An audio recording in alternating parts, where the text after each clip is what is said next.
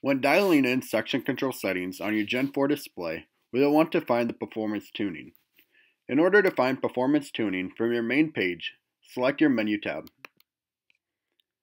In menu, we will select our applications and scroll down until we find our section control application. In our section control page, we will see performance tuning right next to the overlap settings. Select performance tuning. It will want you to plant a full pass so that way you can see how you entered end rows and how you exit end rows, whether there's overlaps or skips. You'll hit the next button in this page. Here you will put your symptoms, whether you're skipping when you're entering or you're overlapping when you're entering the planted area, or whether you're skipping or you're overlapping when you're exiting the planted area. If you have any symptoms, this is where you will enter your distance and your speed. So say when we enter the planted area, we overlap, so we start planting 5 feet early. So we'll come in here and put 5 feet, hit OK, which will bring us back to our section control performance tuning page. We also need to enter our speed.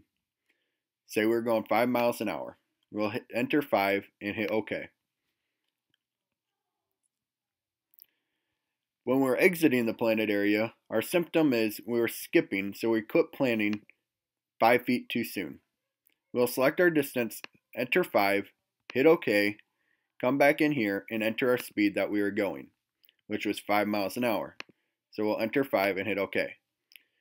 When tuning your section control, it is very important, very vital, that you keep a consistent speed entering and exiting your planted area.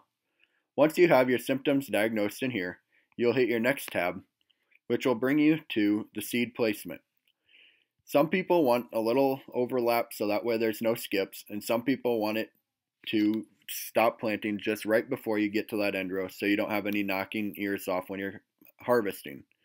How you want your section control to work is all up to the user using the planter.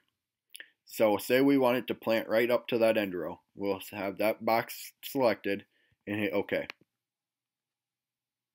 Once you hit OK, it will let you know that your section control settings were updated. Performance tuning will also cause changes in your mechanical on-off delays. So you'll hit OK here to get back to your section control screen.